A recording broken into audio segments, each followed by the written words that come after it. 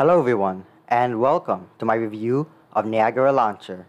Niagara Launcher is my favorite launcher since it makes me more productive when I'm using my phone.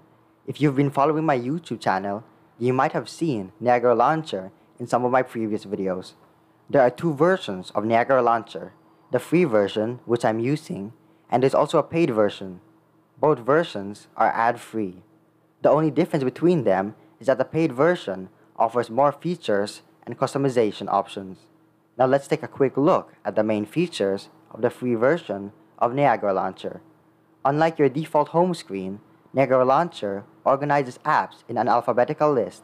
This makes your phone easier to use with one hand since you can easily scroll through all of your apps.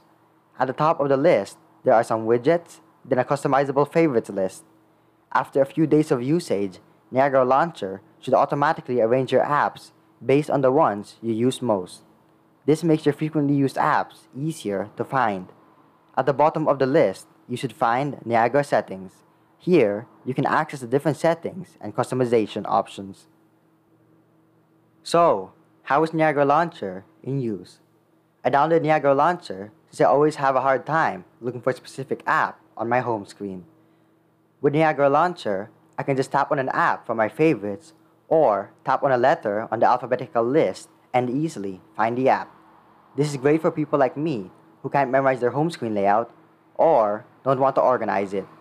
Since I started using Niagara Launcher, my phone's battery life has increased a bit because I have less screen time on my home screen looking for a specific app.